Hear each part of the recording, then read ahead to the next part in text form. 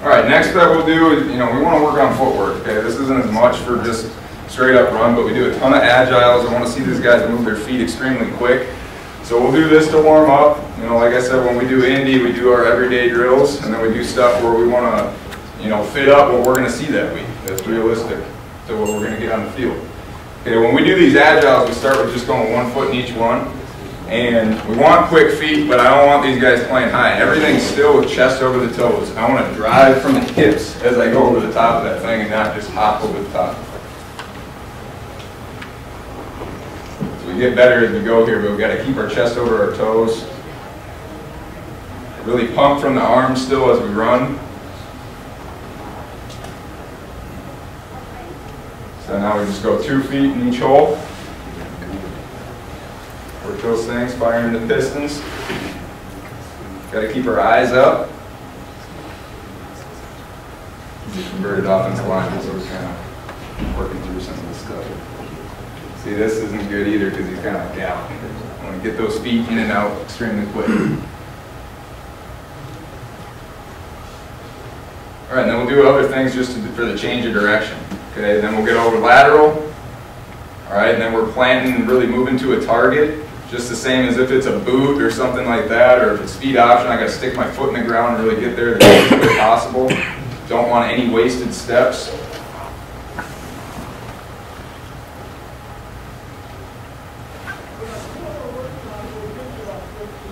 So these guys like this stuff. I mean, just kind of creating Indy whenever you get this time. We don't want to kill them this morning, but creating competition within the own group. If we set up 2 different drills to really make them compete, it keeps things fun. It keeps things fresh throughout the week when it's week 10 and it's freezing outside.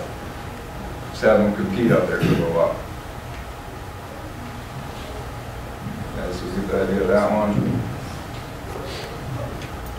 For this one, let's skip ahead. Okay, we kind of implemented this right into the agiles as well. We kind of work cut blocks as we go over the top. We're working lateral. Boom, we're striking with the cut as we finish. Okay, with this, we didn't really do a good job this day, but what I want out of this is we're really pretending that the top of this bag is the helmet as they come through our kneecap. Okay, and what we can't have happen is as that thing comes to strike us, is really kind of pat it on the back and allow it through to our knees. I want to see their hands strike the top of it, okay, impede the progress, and then you might have to give up a little bit of ground and then finish. Okay, but if you hit the top of the bag and allow him to get into your legs, you're accepting them into your body and allowing them to cut you. We're really aiming. That was bad right there. Just kind of tapped it right into his leg.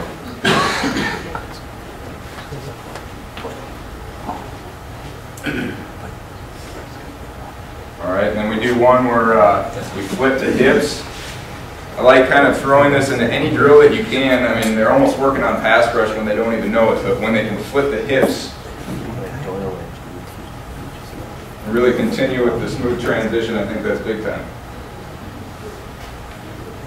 Okay, good job. Again, striking the top of the helmet, impeding progress, giving up a little bit of ground. Not a great job right there. At the top of the bag.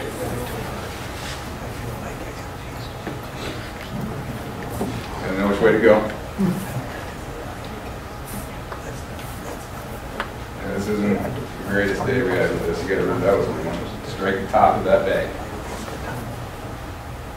That was a good one. Giving up a little bit of ground to finish.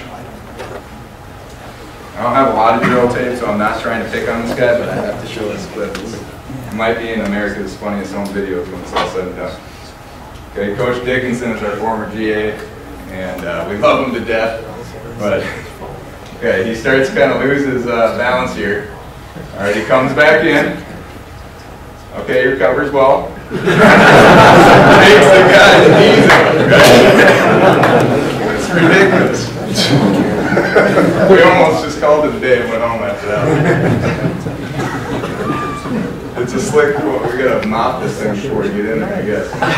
But make sure when you guys do this thing that you slow it down just a little bit. Everybody pretty much just stopped. Anyways, we'll move on from there, but Might have to slow the drill down. Okay, we'll do agiles too at a 45, just like the step and recover. Okay, I'm attacking a block, I'm gaining ground with that front foot, and we just add the cut off of it. You don't have to watch all these. Just different ways to get their feet going, working at different angles, flipping the hips at the top. Coach Hoffman just got there. I wish he would have done it a couple minutes earlier. Fall.